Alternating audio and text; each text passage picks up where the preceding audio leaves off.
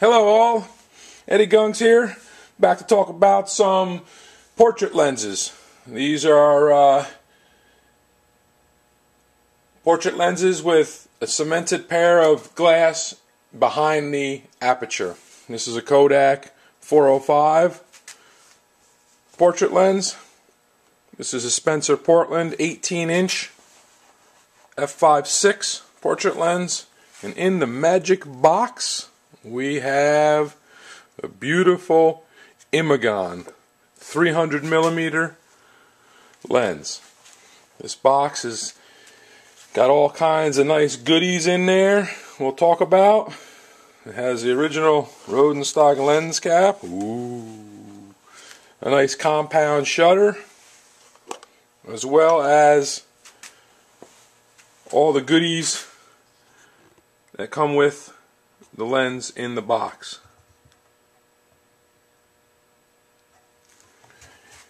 We have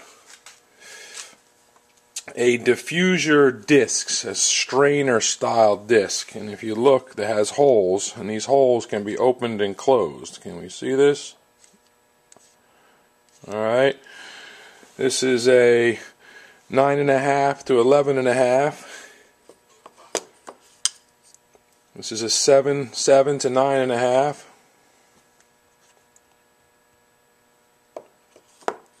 And this is a 5.8 to 7.5. Again, these control the amount of soft focus effect in the lens. You can see it opens and closes there. We also have a nice filter. An original rodenstock 2X filter, needs a little bit of a clean, and then we have a hood. Here is the lens. As you can see, there's a nice cap for the back. Put that back in the box. Here's the other cap here. Ooh. Here's the glass in the rear. It's a very nice shape. The aperture. You can see it says rodenstock, a big word I'm not going to try to say. Imagon 5.8 300mm. It's got a flange on the back, and it's in a beautiful compound shutter that my good friend Frank Marshman improved the speed and accuracy on. Now, you can see compound shutter, the T opens up. There is an aperture in here, and you can of course use this as a regular lens with an aperture, or as designed by the manufacturer, you could use these discs. These discs just pop right on the front here, like so. And as I stated before, if you open and close this, it changes the amount of diffusion that you get. There you go. You can see this here. People have been using this setup for many years for shooting product photography. Excuse me. It's a very nice lens, has a very nice glow. The out of focus areas are excellent. It's one of the lenses that's overlooked when people search for soft focus lenses. They're excellent in quality, and many of them, most of them, except for the largest size, comes in some kind of a shutter. I believe the 360mm also is squeezed in a shutter, but I'll have to check on that. I know for sure that the 300 does, because here it is. Now let me take a minute here and to change the subject ever so slightly and talk about a compound shutter. Compound shutters are one of the best shutters made, in my opinion. They work very well, they last a long time, and they're fairly accurate. They're very easy to work on. If you ever need any shutter repair, Frank Marshman at Camera Whiz Camera Repair is the guy. He has them. He's a magic repairman.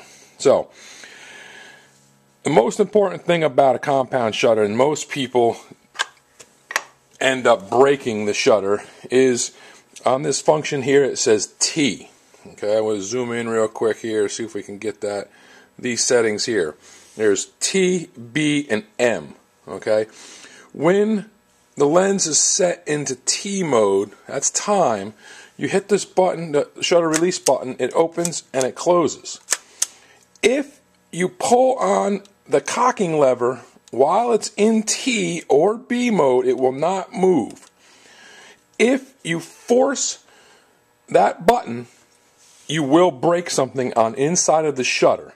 Many compound shutters were broke this way. So please, if it doesn't work, don't force it. If you put it in M, it's very easy to cock. And there it is. And we'll have a little bit of perfect. The shutter dial indicator here to adjust your shutter speed. Here's, let's see, where's the, that looks like a 10th. Alright, there's a 10th there. Cock it here, hit the button. No problem. So, as I say, it's very important. Oh, my finger was in the way. Let's try that again. Here we go. Excellent. It's very important that when it is in B or T, you do not force the lever. Okay? So there it is. This concludes my video on the Imagon portrait lenses. I hope you enjoyed today's talk about portrait lenses, and I hope to see you guys again. This is Eddie Gunks saying thanks for stopping by, and I'll see you soon. Bye-bye.